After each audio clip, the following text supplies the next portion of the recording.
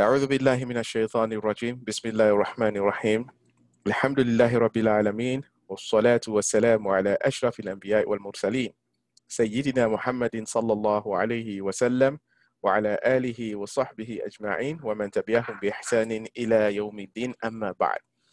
So brothers and sisters, in Islam, as we mentioned prior, we're allowed to ask questions if the purpose of the question is for education, edification, to know, so that we can submit to Allah subhanahu wa ta'ala more.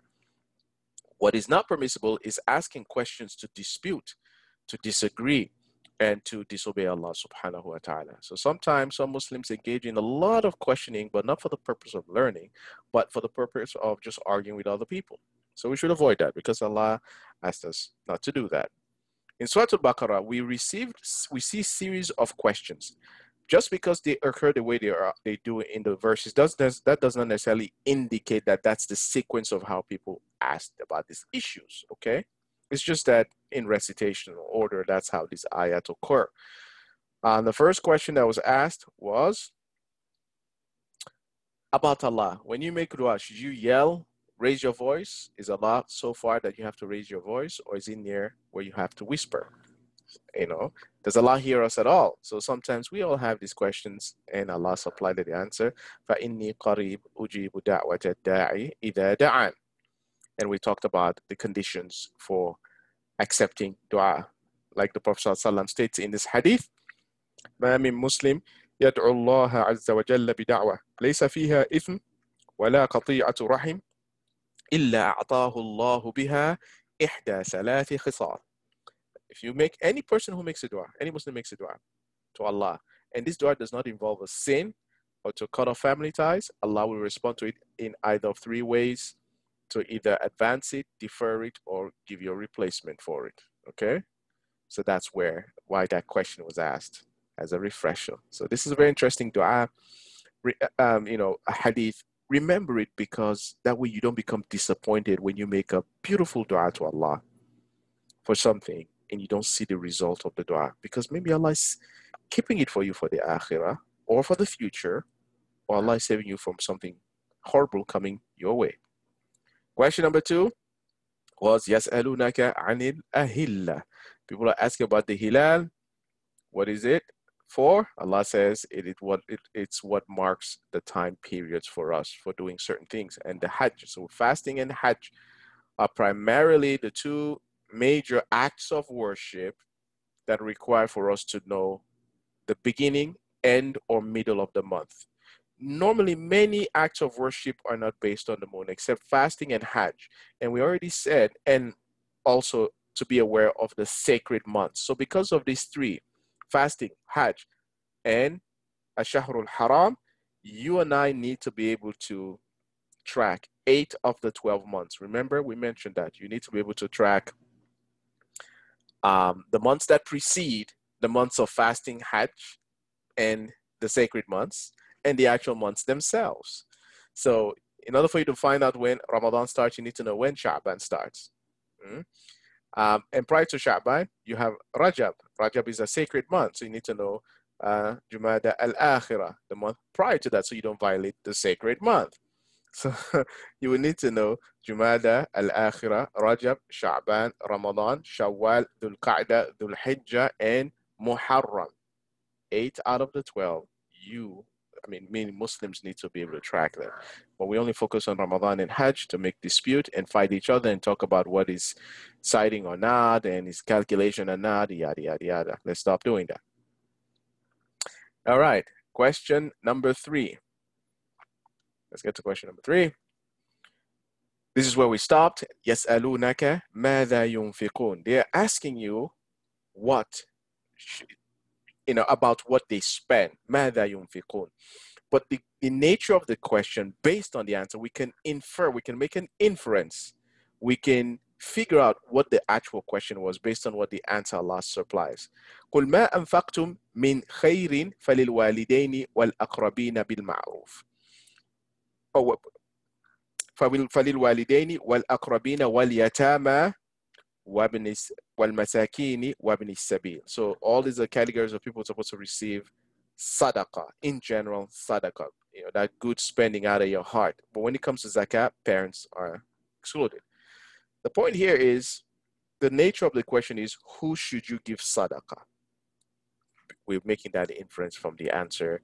قُلْ مَا أَنفَقْتُم مِّنْ خَيْرٍ فَلِلْوَالِدَيْنِ, to the parents, وَالْأَقْرَبِينَ, your close relatives, وَالْيَتَامَى, the orphans, وَالْمَسَاكِينَ, and the poor, وَابْنِ السَّبِيلِ, and the wayfarer.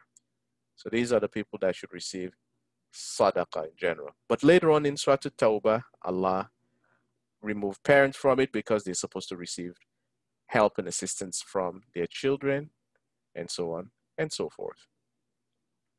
And then we explained the difference between a nafaqah, just the act of giving is called nafaqah, and you know, or any expenditure is a nafaqah. Yunfiquna means you're spending it. The sadaqah is what you spend freely from your heart, fi sabilillah. It could be as little, it could be a lot. But as zakah is what you have saved for a year in assets, that you must spend that 2.5%. We determined the 2.5% because the Prophet ﷺ said it's a quarter of a tenth. So that's where the 2.5% comes. So somebody asked me about the hadith about that after the call. So I provided that reference. I'm going to try to bring that reference back here so that way everybody will see that reference. Where do we get this 2.5? It doesn't say 2.5% in the Quran. No, it doesn't. That's why Allah subhanahu wa ta'ala would reveal in Quran a pillar or a principle, and then instructs the Prophet ﷺ to teach us its implementation. So if Allah just says 2.5%, it wouldn't make sense in the Quran to a Bedouin. I mean, what are percentages? So you know, 1400 years ago, people don't deal with percentages. But people understood proportions, ratios, and proportions. That's why the inheritance laws in Surah An-Nisa, they're based on ratios and proportions and not percentages. Long story short, it came from a hadith where the Prophet explained that from like silver or gold, you need a fourth of from that tenth. So that's how it becomes 2.5%.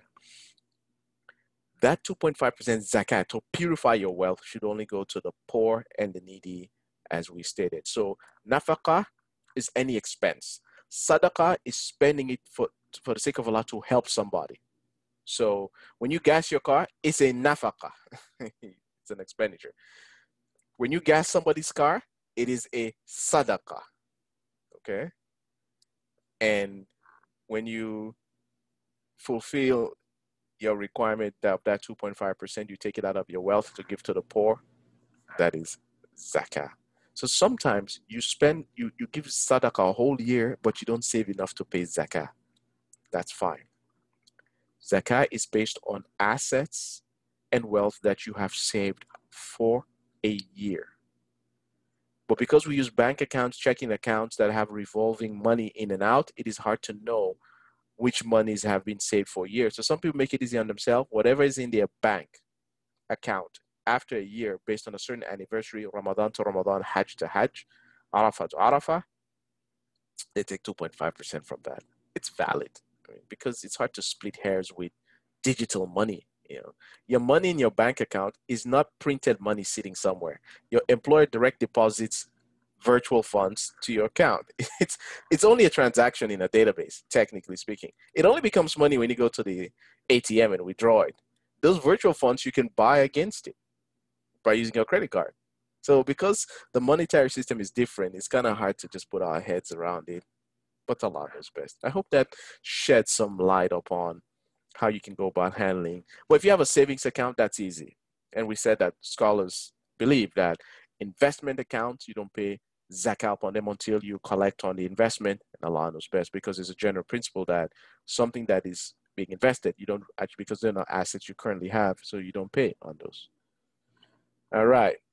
And then Surah At-Tawbah, ayah number 60, says that the required sadaqah is what is called zakah.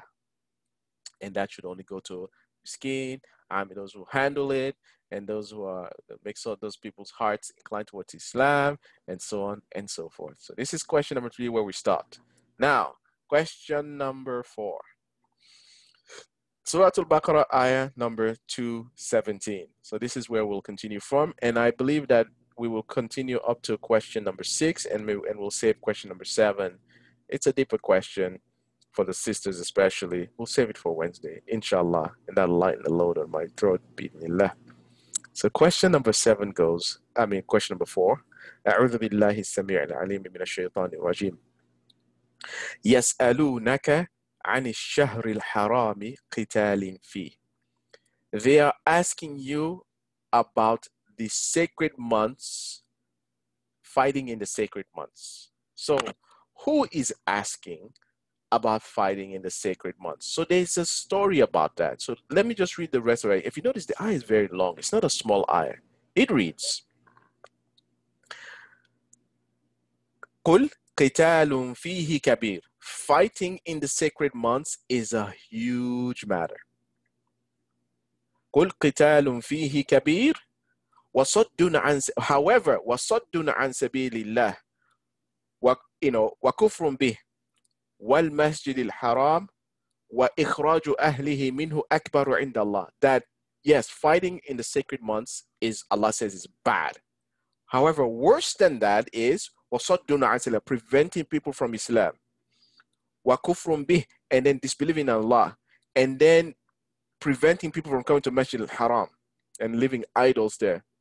And expelling people from Mecca is worse to Allah than fighting in the sacred months.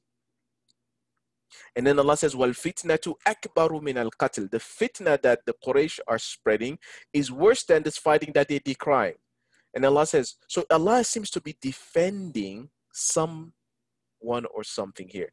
وَلَا يَزَالُونَ يُقَاتِلُونَكُمْ. They will never fail. They will never stop trying to do what? وَلَا يَزَالُونَ يُقَاتِلُونَكُمْ. They will never stop fighting you حَتَّى يَرُدُّوكُمْ عَنْ دِينِكُمْ إِنِ اسْتَطَاعُوا. Until you have turned back from your religion by their efforts. وَمَنْ يَرْتَدِدْ مِنْكُمْ عَنْ دِينِهِ فَيَمُتْ وَهُوَ كَافِرٌ. Whoever turns back on his religion, you die upon that. Ridda, this is what we call Ridda, or so you hear someone say Murtad, is somebody who abandoned Islam, say, you know what, this religion is for me, I renounce it. Allah says, whoever dies that way, go back to it. وَمَنْ يَرْتَدِدْ مِنْكُمْ عَنْ دِينِهِ فَيَمُتْ وَهُوَ كَافِرٌ فَأُولَٰئِكَ حَبِطَتْ أَعْمَالُهُمْ فِي الدُّنْيَا وَالْآخِرَةِ. If you die an apostate, Allah says all your previous salah, zakah, siyam will all be nullified in this world and in the hereafter. وَأُولَٰئِكَ أَصْحَابُ النَّارِ هُمْ فِيهَا خَالِدُونَ. So why are people asking about the sacred ones? There's a story to this, that the Prophet ﷺ organized a small batch of Muslims to go in what they call a Sariya, in a small mission.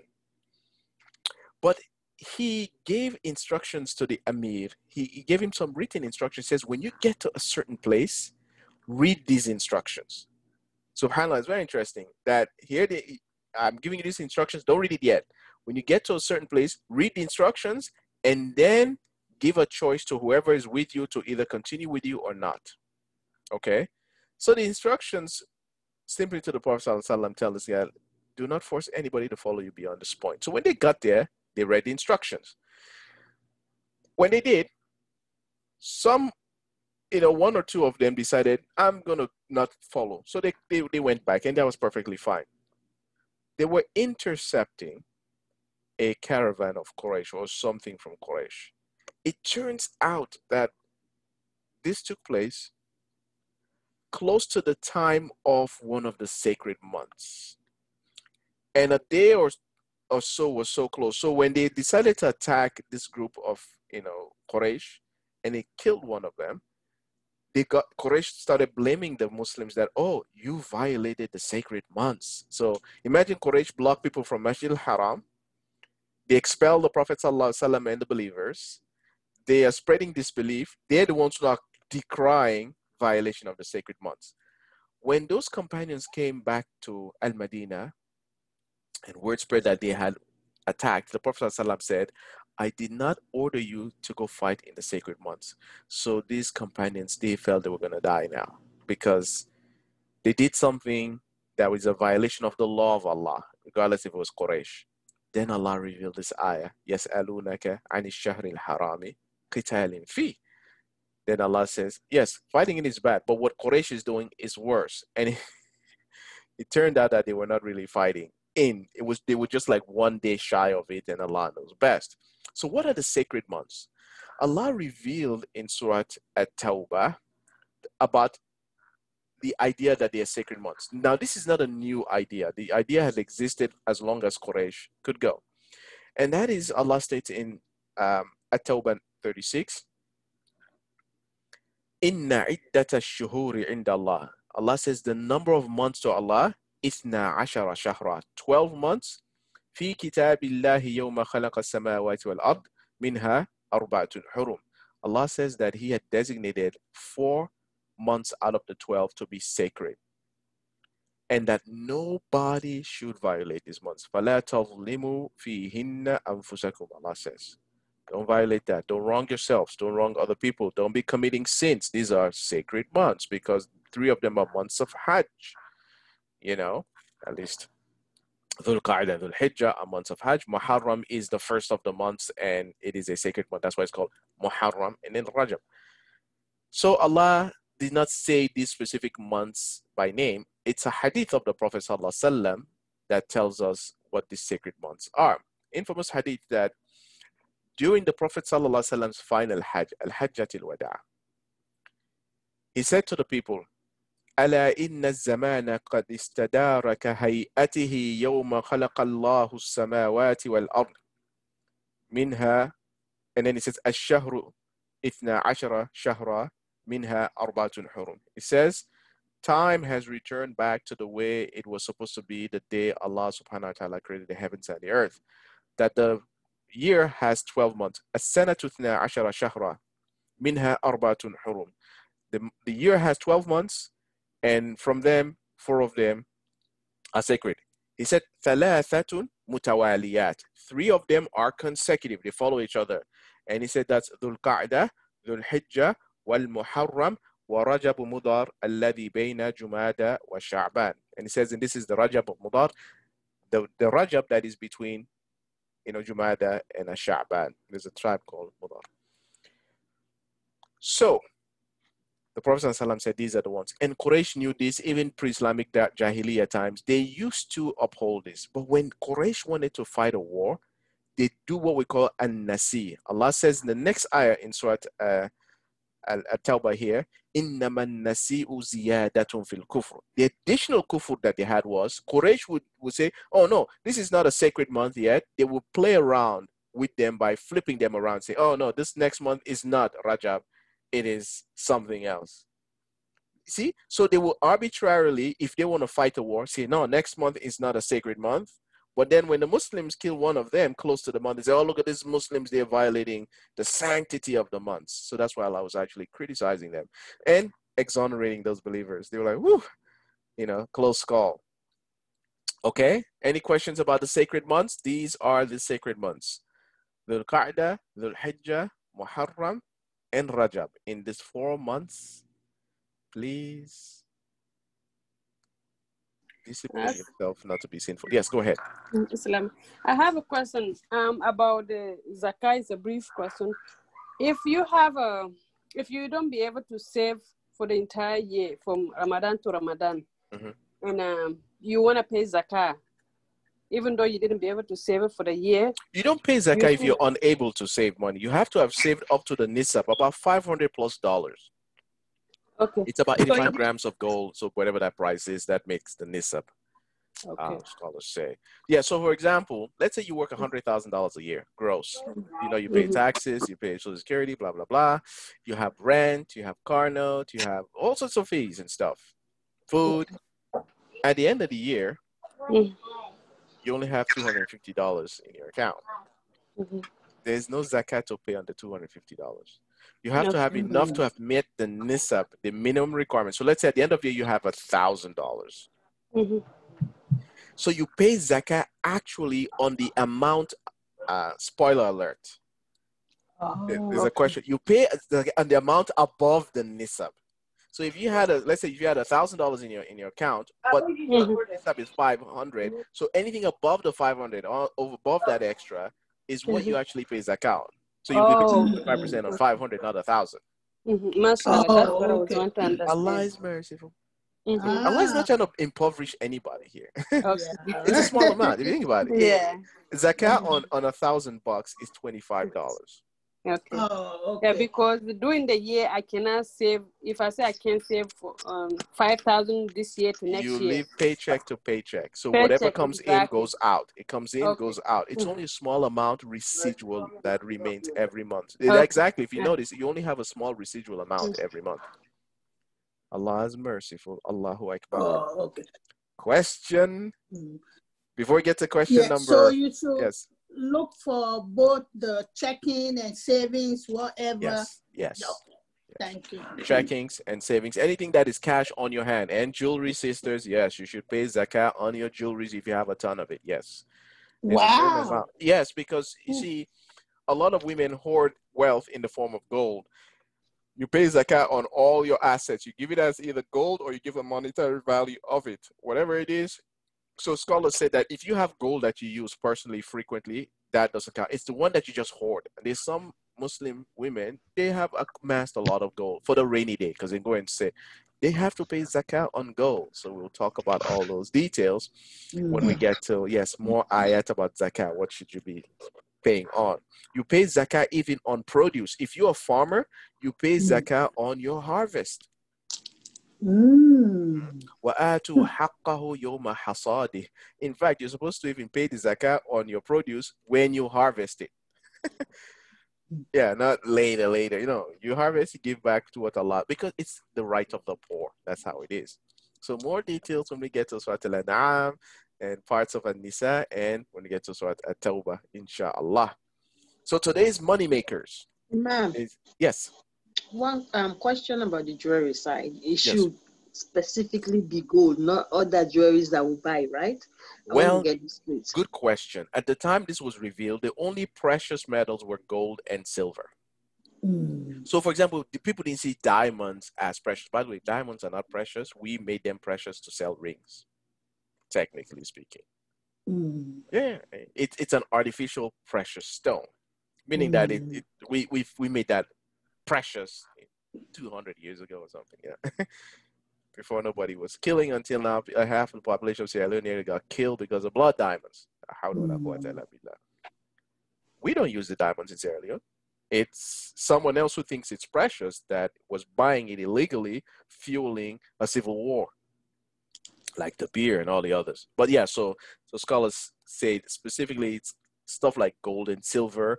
Diamonds is question like platinum. Platinum is precious metal today, but it wasn't at the time of the Prophet. It wasn't the time this was revealed. So I'll look into see if they have modified any of these categories. But gold and silver, clear. Outside of those, it's unclear as to how do you pay zakat on something that is contemporarily precious.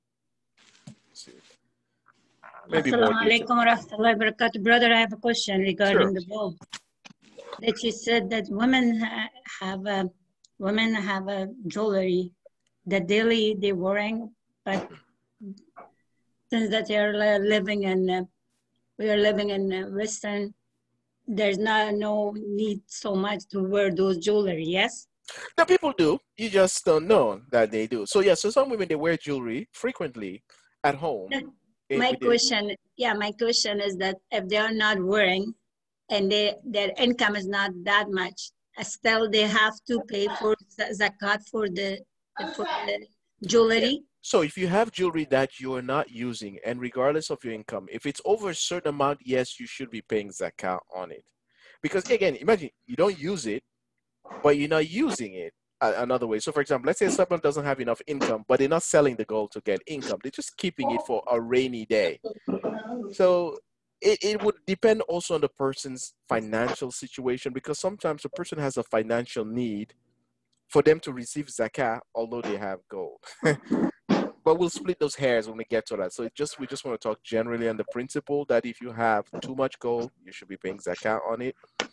But the gold that you use frequently, scholars say no, that's exempt because for general use. But in the West now, it's kind of like, I work, but I don't work enough. I'm supposed to be a zakat recipient regardless of how much gold I have. Those are things we have to explore more, inshallah. Okay. I mean, not I'm sorry to. My question is that not wearing the jewelry. I know, and that's what I'm addressing it. If you Okay. have a lot of gold that meets the nisab and you're not using it, you are to pay zakah on it. And how much is zakat for that? It's very small, 2.5%. Okay. Yeah, but that's what I'm saying. We're gonna get to more of those kind of, because there's a question asked, which amount do you pay out of? Okay, that's why scholars have this. Yeah, but I want to hear. I want to understand that how much is month per month. You said $25. 2.5% Okay. is the 2.5. zakah you pay on gold and silver and money. Okay. Thank you It's so much. 2.5%. Jazakallah khairan. Wayak. All right, so the next question, actually there are two questions embedded in number 5. So I broke it down to 5A and 5B. So 5B is in reference to question number, the one about spending, question number 3. So I mean, somebody had a follow-up question about it, okay? So today's money makers, they're asking about today's money makers. So what are today's money makers? So here are today's money makers. Question 5A is I'm referring to specifically, and there's a 5B in here. Allah says yes to Surah Al-Baqarah ayah 219. يَسْأَلُونَكَ عَنِ الْخَمْرِ وَالْمَيْسِرِ. They're asking you about khamr and al-maysir. Al-khamr and al-maysir. So the answer is قُل. Don't forget, brothers and sisters, in 6 of the 7 questions, Allah says just say exactly this, including the 7th one, the first one. Allah provides the answer. So what is the answer? If you ask the Prophet ﷺ about gambling and alcohol, Allah says, قُل فِيهِمَا, in both of them. So follow the logic of the answer, word for word, brothers and sisters. Let's walk through this together. قُل, say, فِيهِمَا, in both of these two. So the answer addressed both of the same things. Although, see, it's a single question that asked about two things. يَسْأَلُونَكَ عَنِ الْخَمْرِ وَالْمَيْسِرِ. Khamr and al-maysir. Allah says in both of them, فِيهِمَا إِثْمٌ كَبِيرٌ. In both of them, there is great sin. وَمَنَافِعُ لِلنَّاسِ, and their benefits for mankind. وَإِثْمُهُمَا, but both of their sin, أَكْبَرُ مِنْ نَفْعِهِمَا, both of their sin are greater than their benefits. And in the same ayah, وَيَسْأَلُونَكَ مَاذَا يُنْفِقُونَ, and they ask you again, what do I spend from? Allah says, قُلِ الْعَفُوِ. So sister, going back, Rosman, to your question, what do I spend from? Allah says, قُلِ الْعَفُوِ, the extra, the excess amount you have. You see? So if anybody has excess amount beyond their needs, that's the general principle, that zakah is paid on the excess that you have beyond your needs. If you have needs, then use your assets for your needs. And what's beyond your needs, that means that is a certain amount you pay zakah from. So وَيَسْأَلُونَكَ مَاذَا يُنْفِقُونَ قُلِ الْعَفُوِ, say it is the extra. كَذَلِكَ يُبَيِّنُ اللَّهُ لَكُمُ الْآيَاتِ لَعَلَّكُمْ تَتَفَكَّرُونَ. And the next ayah is also another question, but let's take this one first, inshallah. There we go. So the money makers, يَسْأَلُونَكَ عَنِ الْخَمْرِ وَالْمَيْسِرِ. So al-khamr and al-maysir. So first let's understand these two terms, al-khamr and al-maysir. So khamr, you see this term plenty used in the Quran. Khamr. So khamr is a term that refers to alcohol in general. But the most common alcohol that is associated with it is wine, because wine used to be commonly made. Thousands of years, people have been making wine. Now we have other types of spirits, we call them, like brandy and whiskey and gin, this hard stuff, and vodka. But wine is known that you ferment grapes and some other sugary fruits. You can get wine. You can make wine out of anything that has a sugar or carbohydrate in it. That's how alcohol is made. But the most common thing they used to use, dates and grapes. You can have rice wine, palm wine back home. So in Quran, Allah uses khamr and another term, sakara. So what's the difference? So khamr refers to the substance that is the alcoholic substance, the drink, like wine. Quran doesn't make a distinction between wine and beer. They all khamr. And then sakara, the effect of it, intoxication. And there's an ayah in Surah Al-Nahl that uses وَمِنْ ثَمَرَاتِ النَّخِيلِ وَالْأَعْنَابِ تَتَّخِذُونَ مِنْهُ سَكَرًا وَرِزْقًا حَسَنًا. Allah says from the fruits of dates and grapes, you make تَتَّخِذُونَ مِنْهُ سَكَرًا. You make intoxicants from them. But they are rizqan hasana. So Allah tells us that in the evolution of the prohibition, Allah tells us that, hey, you have grapes and you have dates. These are rizqan hasana. This is halal rizq for you. But you human beings take it and convert it into something haram because of this sakara, this intoxication.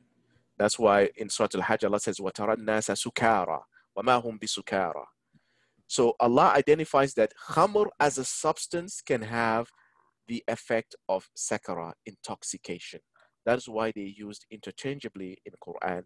They refer to each other in different contexts. So the khamr, it's wine, it's an alcoholic drink and or an intoxicant as in sakara. So sometimes one time I got a question from a person that says, brother, the Quran says wine is haram. But what about beer and vodka? It doesn't say anything about that. So does that mean I should be able to drink wine, beer and vodka? Allah did not need to enumerate all the modern alcoholic drinks to say there. That's why Allah says intoxicants are haram. Now, if you look at this khamr, in general, these are the two terms used in the Quran, as I mentioned, khamr and sakara. It is mentioned over 12 times in Quran. Surah Al-Baqarah, in Surah Al-Ma'idah, you'll see that, and when Allah made it finally prohibited, you find it in Surah Yusuf, it's mentioned, Surah Al-Nahl. But khamr is not always mentioned in a bad sense, in a negative connotation. It's not always mentioned. Can somebody give me an example when Allah mentioning wine and alcohol, but in a good way? Can anybody give us an example of a reference in Quran where wine is mentioned in a good way? In heaven. That we can have a river in of Jannah. wine. Exactly. وَأَنْهَارٌ مِّنْ خَمْرٍ لَذَّةٍ لِلشَّارِبِينَ. Not only that, there's several places. So Surah Muhammad, وَأَنْهَارٌ مِّنْ خَمْرٍ لَذَّةٍ لِلشَّارِبِينَ. You also have it in Surah like Safat, يطاف عليهم بكأس من معين بيضاء لذة للشاربين. You also have it like Surah Al-Insan. So Allah talks about different types of drinks in Jannah, which Allah said do not cause intoxication or drunkenness. لا فيها غول ولا هم عنها ينزفون. In Surah Al-Waqi'ah, what does Allah says? ويطوف عليهم ولدان مخلدون بأكواب وأباريق وكأس من معين لا يصدعون عنها ولا ينزفون. So in Surah Al-Waqi'ah, Allah says we get drinks in Jannah that are supposed to be like alcoholic drinks, but they don't cause intoxication. So Quran mentions it in a good context in the Akhirah only. And Allah says in the Akhirah there is no intoxication. So Allah's point to us is, brothers and sisters, Allah is saying, do not drink alcohol in dunya. If you do, you will be deprived it in the Akhirah. You know what that means? You will end up in hellfire if you don't make tawbah from it. If you don't repent and stop. See, Allah says, I promise you, khamr, Allah is telling us. Allah says, I have rivers, not a river in Jannah. وَأَنْهَارٌ مِّنْ خَمْرٍ لَذَّةٍ لِشَارِبِينَ. Allah says, I have created for you rivers of different types of alcohols.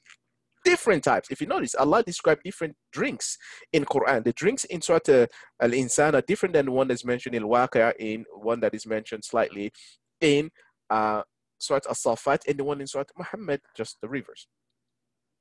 And Allah says, they're delicious. لَذَّةٍ لِشَارِبِينَ. Surah As-Safat. So, khamr is used both in a good and a bad way. In dunya, what Allah associates bad with khamr is intoxication. Sakara. لا تقربوا الصلاة وأنتم سكارى. You see? So understand why the concept of its prohibition. Although it was a gradual prohibition, Allah tells us why. Because if you make khamr in dunya, the alcohol, when you metabolize it, has many harmful effects we're going to talk about. Let's go to al-maysir. Al-maysir.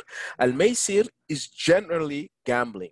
It's any game of chance. It's anything that is acquired easily. That's why, funnily, al-maysir as a word, its root is similar to being easy. فَإِنَّمَا الْعُسْرِ مَعَ الْعُسْرِ يُسْرًا.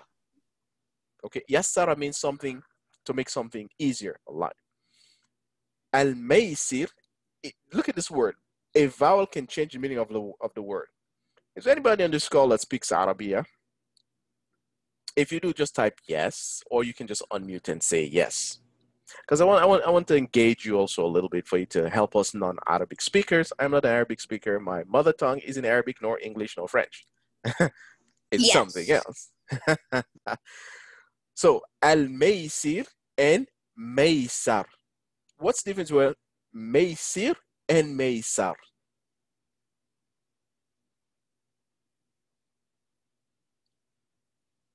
And if you write both words, the difference here is a vowel.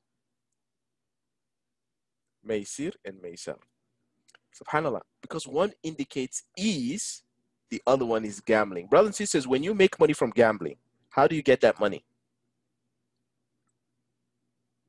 It's other people's money that they basically Yeah, you don't earn it. It's easy money, right? You see how the word for gambling is easy money. In Surah Al-Baqarah, Allah says if somebody's in debt, give them chance. وَإِن كَانَ ذُو عُسْرَةٍ فَنَظِرَةٌ إِلَى مَيْسَرَةٍ. See how the word, same word, different vowel, makes it means ease or easy money. That's the beauty of the language, brothers and sisters. Same amount of letters in the word. The only difference is the vowel in one of the letters. Maysir, so on the scene, it's either a fatha or a kasra. Maysar means easy. Maysir, easy money. You remember when the national jackpot came close to $1 billion? It was like, what, 890 million? And remember, somebody won it. Imagine somebody earning that much money in like this. It was just a bunch of lucky numbers. That's why the word al-maysir refers to not only gambling, but any game of chance, and also anything that involves easy money. Could be gambling because you use chance to get the fortune. It's chance to get fortune, easy. That's why it's called, and Allahu A'lam, al-maysir, similar to maysar. Allahu Akbar. It's mentioned in Quran, Surah Al-Baqarah, here, يَسَأَلُونَكَ عَنِ الْخَمْرِ وَالْمَيْسِرِ. It's also mentioned, reference in Surah Al-Ma'idah 1991. يَا أَيُّهَا الَّذِينَ آمَنُوا إِنَّمَا الْخَمْرُ وَالْمَيْسِرُ وَالْأَنصَابُ وَالْأَزْلَامُ رِجْسٌ مِّنْ عَمَلِ الشَّيْطَانِ فَاجْتَنِبُوهُ. Let's get some details about this. And I think this is the last question we should deal with today, so that way I can save the rest of my throat for Wednesday. So let's dissect it. يَسْأَلُونَكَ عَنِ الْخَمْرِ وَالْمَيْسِرِ. Brothers and sisters, point number one, the first thing that Allah mentions about alcohol and gambling is their sin and their harm. He says, قُلْ فِيهِمَا, say in both of them, إِثْمٌ كَبِيرٌ. That's the first thing Allah says. If they ask you about these two things, they are harmful. Point blank. They are harmful. قُلْ فِيهِمَا إِثْمٌ كَبِيرٌ. And Allah says, وَمَنَافِعُ لِلنَّاسِ. وَمَنَافِعُ لِلنَّاسِ. I want us to get deeper into this ayah. It's a beautiful ayah. Linguistically, those that know Arabiya would notice something. Fihima ithmun kabir. When you hear the word ithm, sin, or it could refer to something harmful, sin or harmful. Which form is this word in the noun here in terms of numbering? Ithmun is al-mufrad. Right? Those who speak Arabic. It's if you look at al-mufrad wal-muthanna wal-jama', it is mufrad. It is singular, right? Those who speak Arabic on the call. Ithm is a singular word, right? Yes. And in plural, it will be atham. Do we agree? Yes, true. There's something powerful about this. And I need for you to stay with me. I need for you to continue to give us the affirmations. Fihima ithmun kabir. Allah says, so let's say Allah is saying one sin. وَمَنَافِعُ لِلنَّاسِ. But when Allah says benefit, He says, is it mufrad or al-jama'? Al-jama' is plural. Exactly. The benefits are plural, but the sin is singular. Manafi'. Manfa' would be the singular. Allah is powerful. Allahu Akbar. People say Allahu Akbar. Here comes the thing. Allah is making a logical argument. Allah says, Khamr and Maisir, they have their singular sin, wa ithmuhuma akbaru min naf'ihima. What does that make you conclude? What is Allah saying here? Benefits, one sin, sin greater than benefit. What does that tell you? It's a horrible sin, and the benefit. Exactly, that all their benefits are outweighed by just one of their harms. SubhanAllah. This is how Allah leaves what we call an implicit prohibition. Allah does not explicitly say fajtanibu here. So I have another lecture. One of our sessions will be about the gradual prohibition. I didn't want to bring it here because we have to have an ayah in Surah Al-Nisa and an ayah in Surah Al-Ma'idah. So I'll deal with it in Surah Al-Ma'idah. I just want you to know that Allah is saying, yes, Allah says alcohol and gambling have some benefits to people. Guess what? People make money out of it, right? So that's a benefit, people will say. If you gamble, you find some excitement in it until you lose your money. If you drink alcohol, you find yourself to be happy until you get a hangover. You notice that in both of them, you have a small benefit and the repercussions. Most people who gamble lose their money. Brothers and sisters, what happens when 200 million people in America play the lottery? Who wins it? Is it all 200 million? Who wins the lottery? How many people usually win? Normally one or sometimes rarely two. That's it. So everyone else is a loser. They lost their money. If you go to Las Vegas, you gamble, most people lose their money. So only one person gets the benefit, or few, and the benefit is temporary until somebody kills them for the money, until their life becomes miserable. All those people who won the Powerball had miserable lives. Actually, somebody followed them and see what happened to their lives. Their lives became horrible. Alcohol is the same. When you drink it, you get a temporary enjoyment out of it. And then the permanent effects are coming. So look how Allah puts it linguistically. The one sin, singular, here, ithm, kabir, manafi', benefits, kathir, wa ithmuhuma akbaru min naf'ihima. The sin trumps the benefit. Not all of its sins, just one aspect of its sin. We're going to see that.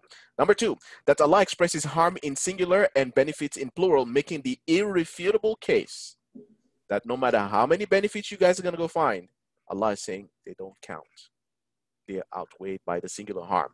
Gambling industry, the gaming industry, you know how much money they make every year in the United States? 240 billion. And they employ 1.7 million people in 40 states. Alcohol, 253 billion. That's just in 2018. And they expect it to get to 1.3 trillion. Subhanallah. Very soon. Actually, it's actually more than that. Globally, it is 1.3 trillion. The entire alcohol industry in the world. It is going to become 1.8 trillion soon by 2026. Makes a lot of money. Imagine that. Billions and trillions we're talking here. But what is the harm? Someone can say, well, you know, a little wine is good for the heart.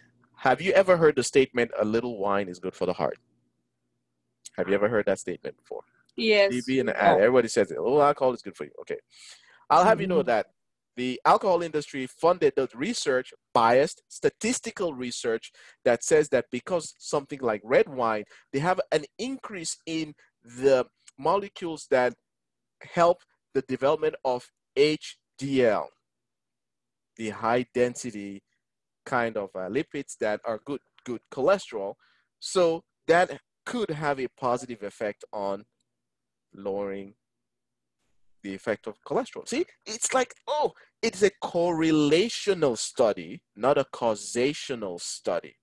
There's no study that says if you drink this, you become healthy this way. It is that, oh, because alcohol does this to a small degree, let's look at what the experts are now saying. Take a look at the human body on the right side of the screen.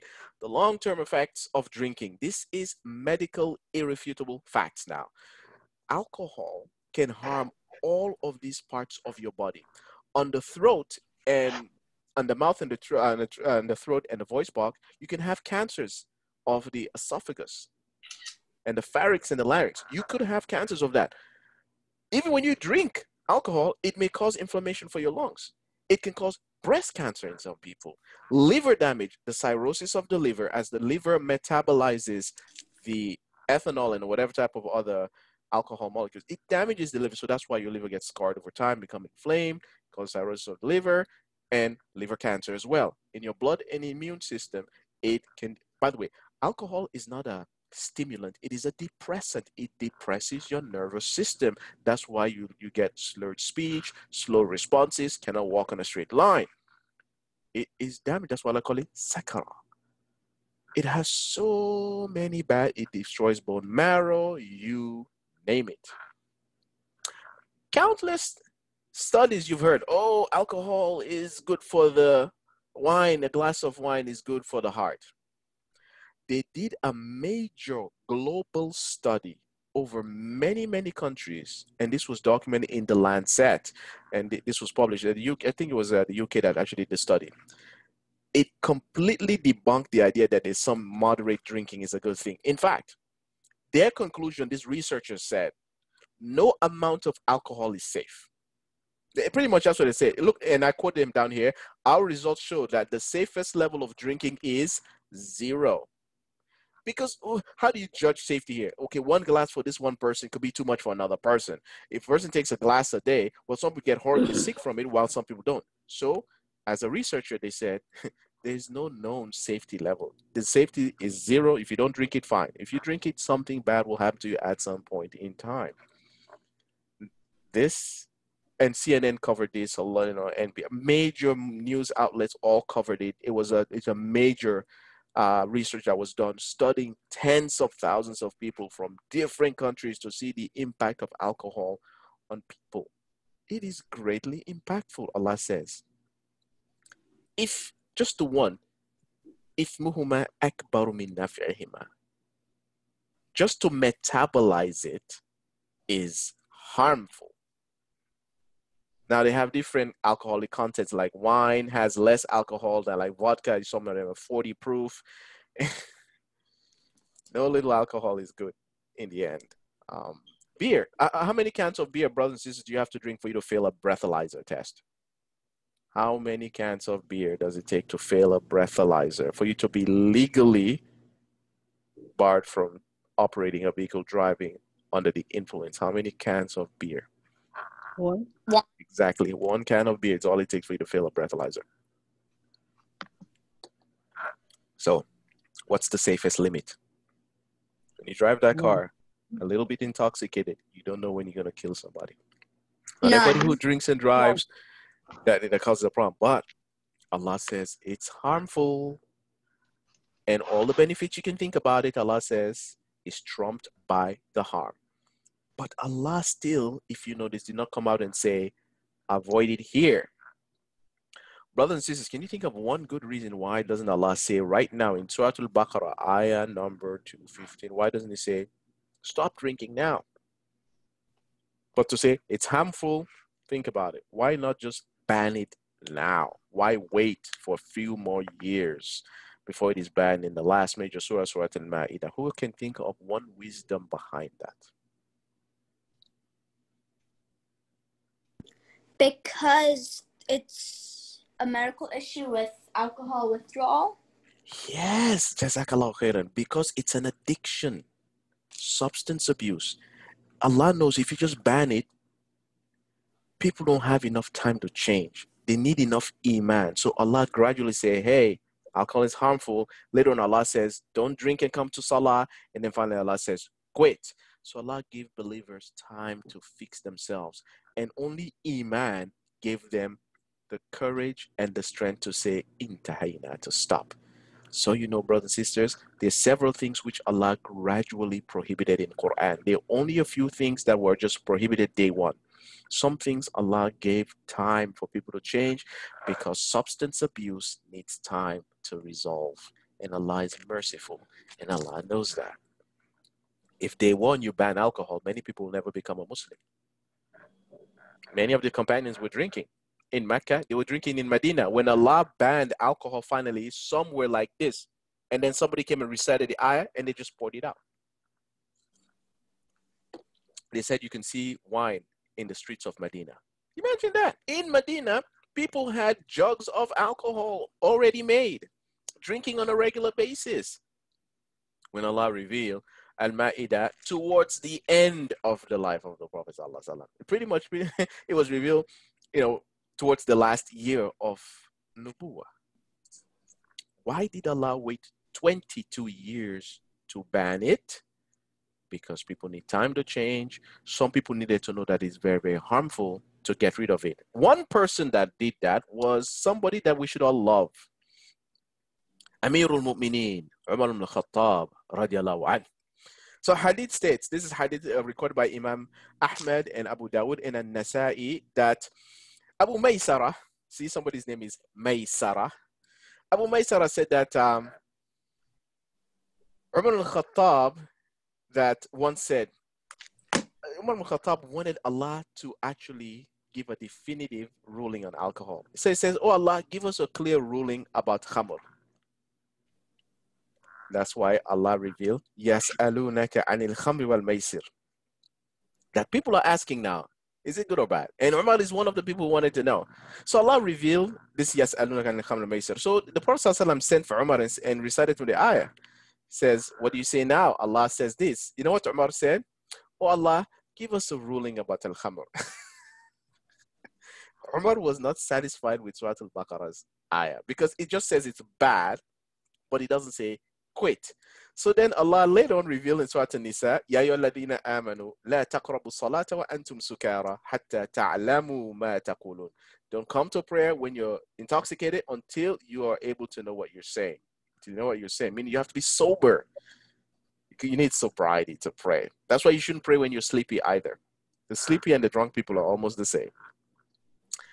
Umar said, oh Allah, give us a ruling about khamr. That if people can drink and not come to salah, it means that they can drink. Okay.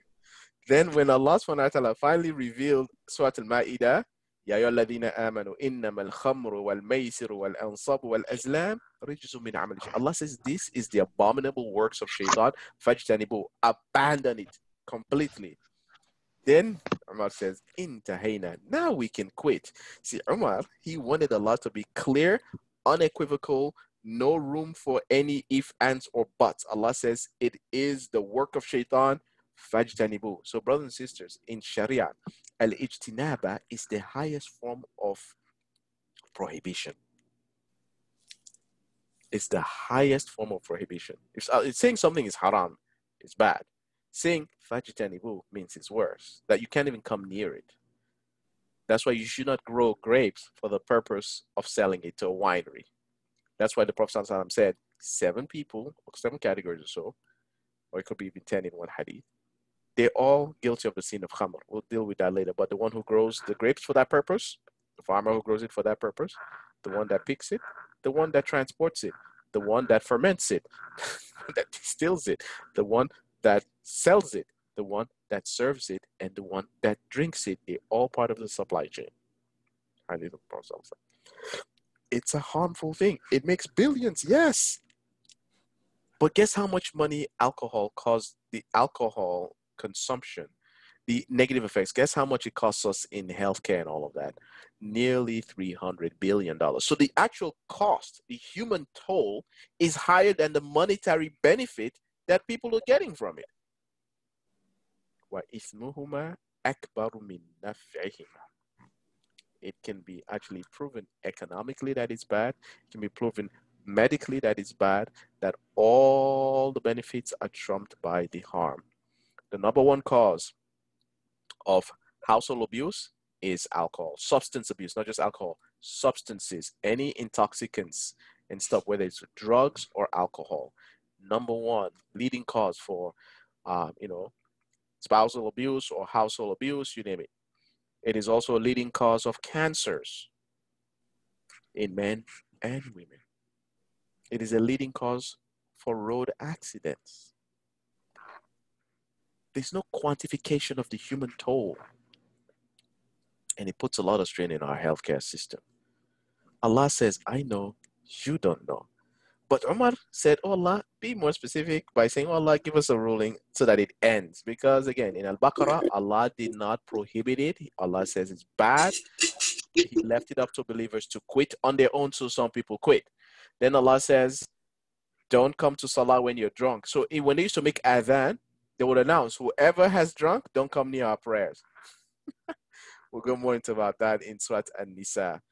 And then finally Allah says, quit. And everybody quit. Intahayna. Any question about Al-Khamr and Al-Maisir? Alcohol and gambling? Any questions? I have one question. Yes. Is the stock market considered gambling? Say it again, the stock market? Is the stock market considered gambling? Good question. The stock market is trading. Although it involves some risk, it is actually trading. So the stock market is that companies that are publicly traded, they decided to divide some of their value into shares. So a person can buy a share in a company like Apple, Microsoft, and whatever. So when those companies make profit, they're supposed, that increases the value of your share. So if you sell it, you make a profit as well, in general. However, the stock market is not just tech companies. It is the alcohol industry, the swine industry. Many other bad industries are publicly traded companies. So they're all part of the stock market. So you can pick and choose where your stocks go. Government bonds, for example, are loans which the US government is pretty much soliciting through bonds. So you buy a government bond, you're giving the government money, and then later on government pays you interest. So not every stock is halal, and bonds are certainly not, because you're just going to get interest from the government. So an investor needs to know, make sure that they're investing in a halal business or in a halal industry. But it's not gambling in any sense of the term gambling. Yes, you do take a risk. Investments always have a risk. But you don't make money through stocks by chance. It is actually a predictable system to make you benefit from it. Yes, you could lose the value of your stocks. That could happen, but it's designed to make you win. Everybody who invests should get a return, except when there's a calamity. So to answer your question simply, the stock market as it is designed isn't gambling per se, but not every stock is halal. So you should not buy stocks in the pork industry. You shouldn't buy stocks for like Miller, the company that makes Bud Light and all this stuff. But Budweiser makes, but Miller has Miller Lite too. You get my idea that, you see these companies like, Anheuser-Busch, sometimes they're publicly traded. You can buy tech stocks. You can buy stocks in Microsoft. They sell technology, or Apple sell technology. A lot of Google, they sell technology. We don't know what else they do, but some companies sell, again, haram stuff. You should not invest in the gaming industry stocks. So when it comes to making investment, we need to find halal portfolio. So some companies do that. They actually, I forgot the name of a Muslim company that was tracking mutual funds that are companies that are in non-haram businesses to invest in. I forgot the name of it. I hope I find it. But yes, you can pick and choose where your stocks go. Avoid bonds, stay tax. Say that again. Wahid Investment. It's one of those. Yeah, they have another one prior to that even. But yeah, so we have several that are tracking and then they're making it possible. So that's very, very good that you understand that, the modern world is kind of confusing, but alcohol and gambling is pretty clear. So here's the second part. I'm sorry, brother. As you said, the lottery also comes in this category. Oh, of course, the lottery is gambling for sure. Whether you're scratching for the numbers, whether you're pulling the lever, whether you're buying the lucky number. And I heard somebody says, "Oh, brother, if I win the lottery, I can build a lot of masajid with it." You want to build a masjid with lottery money? I mean, Inna Allah tayyib la yaqbalu illa tayyib. Allah is pure, doesn't only accept halal. You cannot take lottery money to build masajid. In fact, Allah will curse a person for doing so. I hear people say, brother, if I win this, I'm going to build masajid, I'm going to build Islamic schools. It's like, brother, are you trying to anger Allah? If Allah tells you something haram, don't say I'm going to go get it and do good with it. Abstain from it. What about credit card? Those are, so that's different. That's a different. When we pay and sadaqah, we use credit card. This is as also interest in it. Well, true, but so you know, the interest you pay in credit card is if you don't pay your bill. That's why you have a grace period. So that's another iffy one. We'll table that when we get to the interest ayah. In Surah Al-Baqarah, we're going to talk about the interest ayah and the debt ayah. We have to cover the debt ayah, 282.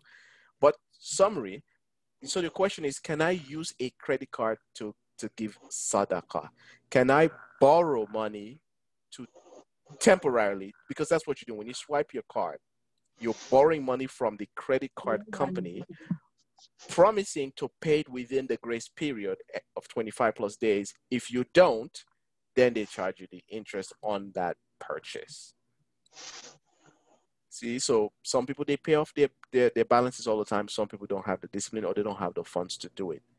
So that's a tricky question because it has a lot of nuances to it. So technically, can a person use a credit card to give a sadaqah to pay back? Technically, yes, if they can pay that amount off before it earns interest. But some scholars go further. They say that the credit card itself system is a haram system because it's based on interest. There's an interest clause. That is for the scholars to debate because they have a different opinion.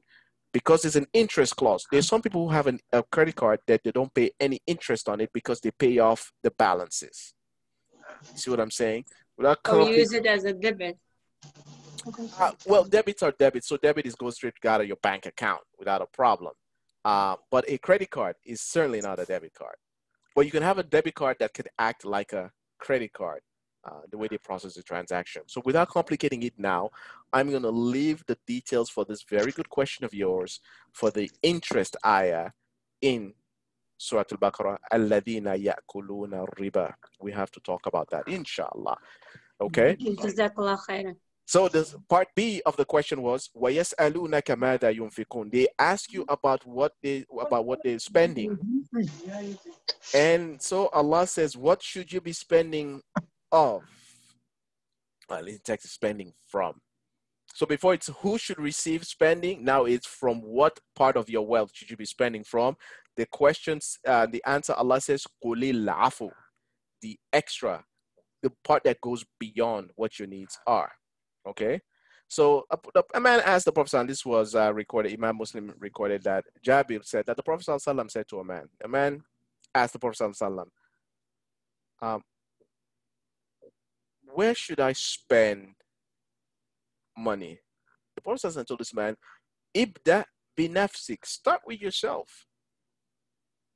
Fatasaddaq alayha, spend on yourself. Fa'in fadala shay, fali ahlik, and if anything remains from that, then on your family. Fa'in fadala shay an ahlik, fali di qarabatik, then your relatives. And if anything is left, from that you left, then upon this and upon that, you spend. Charity begins with yourself, at home, relatives, and others as a general practice. And again, it is the extra that you have, al-afu. So you pay zakah on the extra money or wealth or assets you have saved for a year.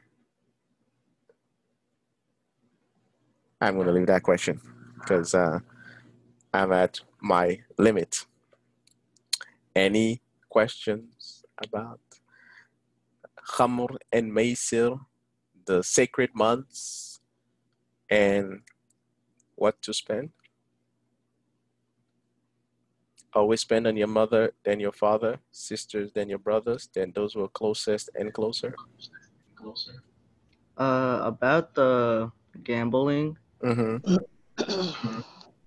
But you know how in arcades they have games that have to do with chance? Give an example of a game that is a chance game. A real example. Like Chuck E. Cheese or like spin the wheel. Oh, those type of deals that do virtual money, Allahu Alam. Those don't count as gambling. Allah knows best because you buy tickets to play these games. We can have there's a difference. Say, is wasting time in Chuck E. Cheese is a good thing to do? That's a different question of being at the arcade. But just some of these kind of arcade games, although you buy money, coins to play arcade or to buy tickets in Chuck E. Cheese's, Allah knows best that they don't count in the traditional sense of gambling. You're not doing it to earn money. You're not gonna win money out of this. You win tickets, you win stuff like that, prizes, and Allah knows best. But they don't count generally. But talk about like lottery tickets and scratch games that you find in the gas stations and stuff. Those are generally clearly gambling. But video games that give virtual monies or arcade games where people earn prizes and stuff, those best. Good question, nonetheless. Okay, thanks. Yeah. We have other forms of gambling, by the way. Like people bet in sports. Know that there's a lot of sports gambling.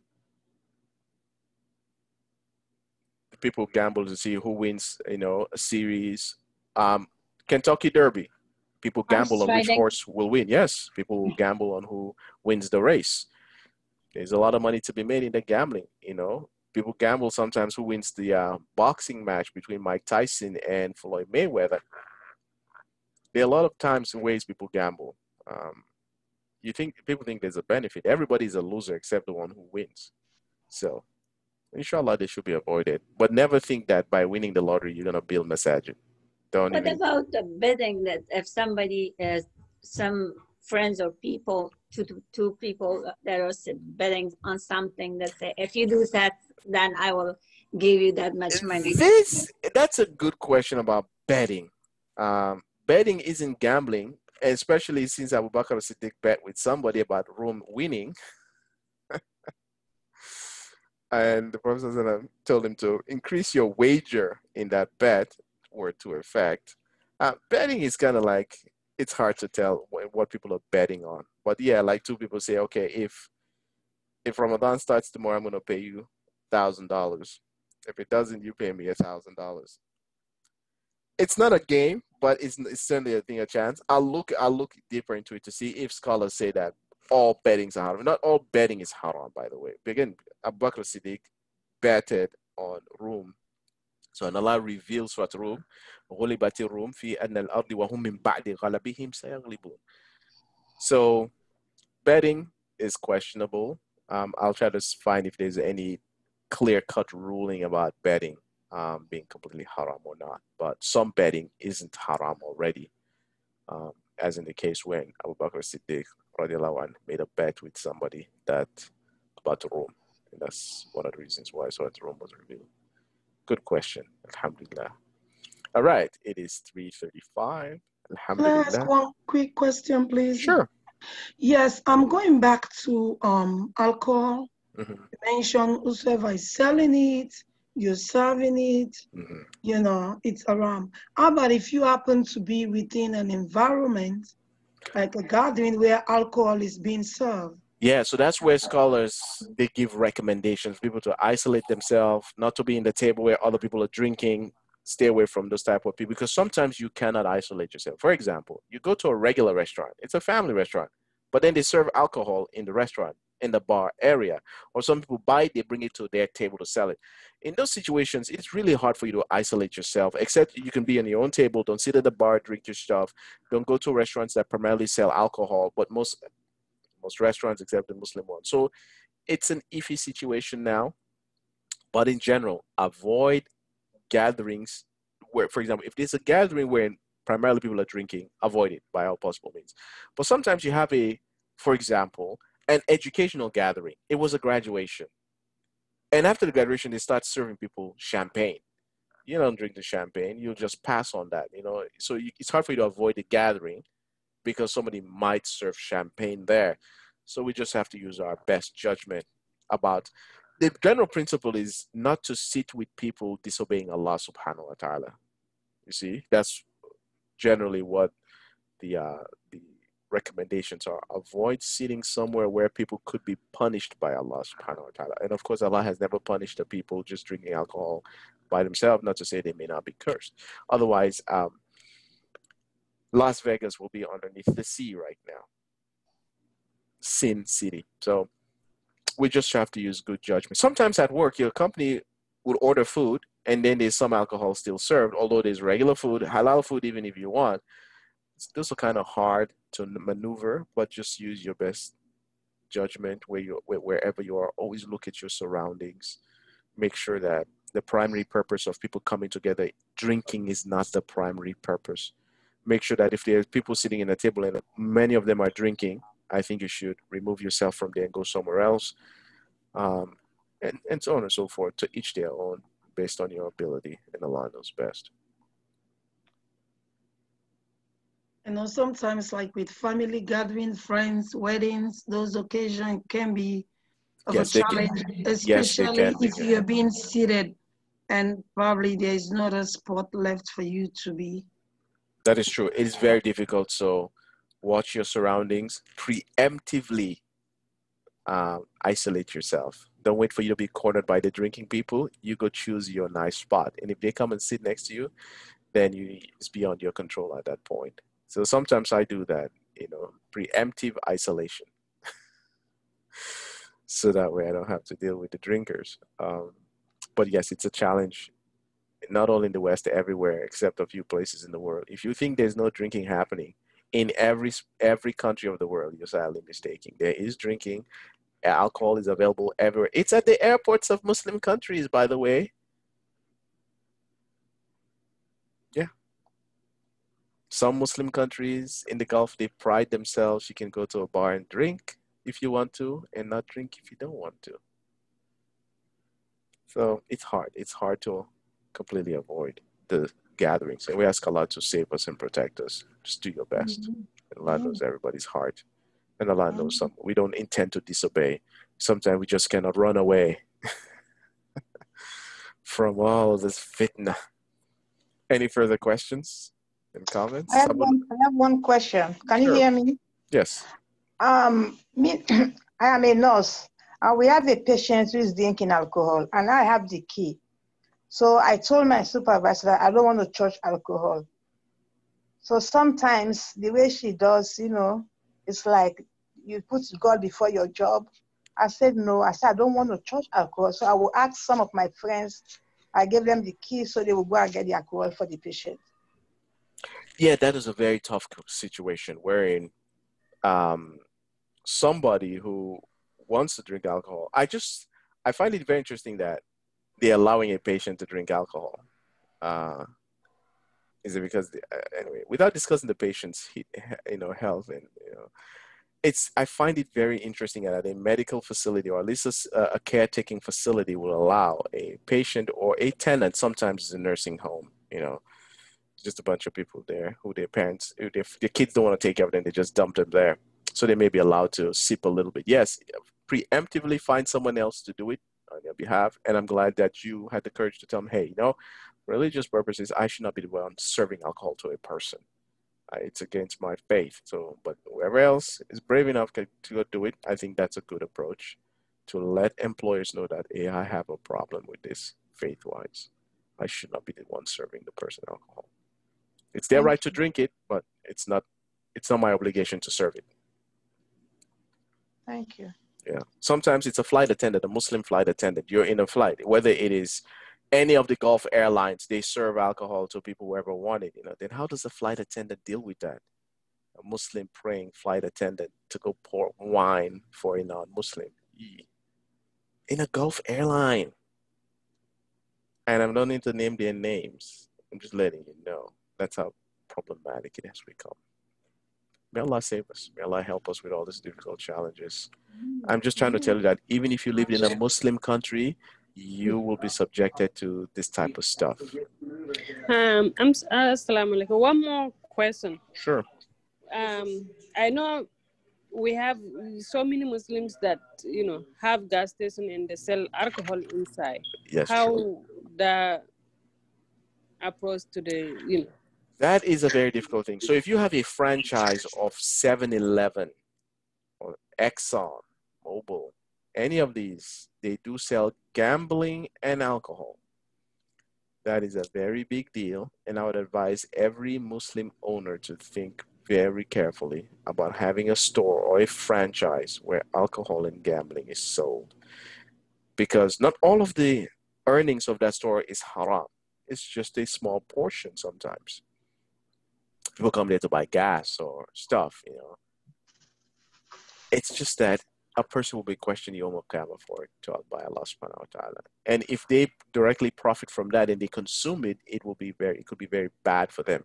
So I'd advise any Muslim who would like to invest in a franchise of any kind or any business that will require them to serve alcohol. I mean, imagine if you have a gas station that has no alcohol. And people come and gas once, like, oh, I'm not coming here again. Because people just buy stuff like that when they come to gas their car. So I pray to Allah that we have enough Muslim gas stations where there's no alcohol and they have enough patrons anyway.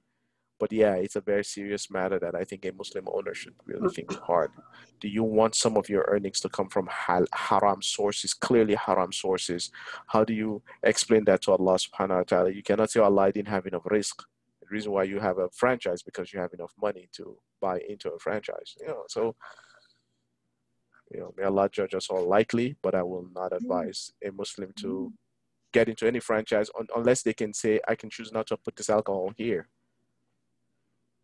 So Jazakumullahu khairan, brothers and sisters. I always love this type of spirited discussions. Look, we're not the only ones who had these questions. These questions were from 1400 years ago. That means someone else was thinking about it. And we're glad that Allah provided the answers. And at this stage, some of the answers are not a prohibition yet, but it will come later on. So we stopped in question number 5, A and B. On Wednesday, inshallah, we will finish it with questions 6 and 7, inshallah. Question number 6 is about the orphans, and question number 7 about women. Yes? Did somebody have a question? Yes. We'll go back to insurance. Yeah, so for insurance, we have to... Yes. So what is the question about insurance? The question is, I know you said a Muslim should not get life insurance, but what if a Muslim is selling life insurance?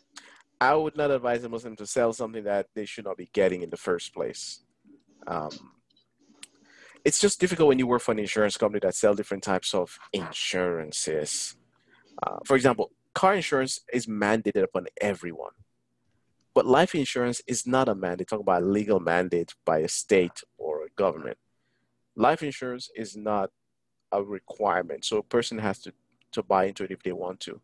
I would not advise a person to sell life insurance. Just because the nature of life insurance, it's another... It doesn't insure you from death. It's a wrong. Sometimes I hear imams and scholars say life insurance is haram because no one can insure it. The purpose of any insurance is not to prevent the risk that you're insuring against. It's so that you can, how do you provide when the risk happens? How do you pay for your car repairs when a car accident happens? That's the purpose of having car insurance. What happens if you have an accident, you kill somebody, who pays for that death or the medical expense? It comes from insurance policy. But with life insurance, people take it so that way their family members will have the house paid off, the cars paid off, and some of the debts paid off. The problem with it is that people collect more than they put in. You will rarely find somebody with $1 million life insurance policy paying $1 million into it before they died. It rarely ever happens. So you're collecting other people's money when you die. That's what's wrong about it in concept. It could be other things, technical things like the contracting of it. So ask yourself a question. When we give monies, we pay premiums to life insurance, insurance companies. What happens to that money? Guess what? They take it and invest it. That's so they grow the money. That's why insurance companies always seem to have money to pay for damages, or they deny your claim. They put certain conditions that make them deny your claim. So they keep your money, they invest it, but they don't give you a return on the investment. They don't ever give you back your premiums. See, so they're cheating you. That's why it's wrong. They cheat you, the insured. They take from other people's monies to pay for damages. That's why it's wrong. Okay? So I wouldn't advise a person to sell life insurance. But if they're in a business that already sells life insurance, I ask Allah to give them a better job. So people should have good niyyah to do things halal, and may Allah help them to get out of it. You know, similar to somebody working in a bank, but they do different things. They service loans versus someone who's just a teller. These things are kind of difficult in the world today, and you know, Allah looks at each and every single one of us, our condition, to see who's needy, who's not. We cannot prejudge everybody, honestly speaking, because, you know, and Allah is also forgiving. Allah can tell that somebody's really struggling and suffering, and this is all they have right now. So if they have a niyyah to change it, Allah will give them something better by His rahmah. Okay? All right. So let us then adjourn for today, and we ask Allah to educate us and edify us by what we've heard today, and we ask Allah to grant us the tawfiq to implement His commandments, and we ask Allah to forgive us where we falter and with our shortcomings. We ask Allah to forgive all our sins whenever we transgress this, willfully or unwillfully. We ask Allah to look at us mercifully. You know, the 21st century is a difficult time to live. If you think 1400 years ago was hard, it was hard because of the weather and there's no AC. Now, there are a lot of things that challenge us: interest, mortgages, credit, you name it. A whole bunch of things that we cannot even escape from anymore. Who can buy a house cash money? Most of us are not that wealthy. So we have to borrow money. And you know what? Allah knows your need when you do that.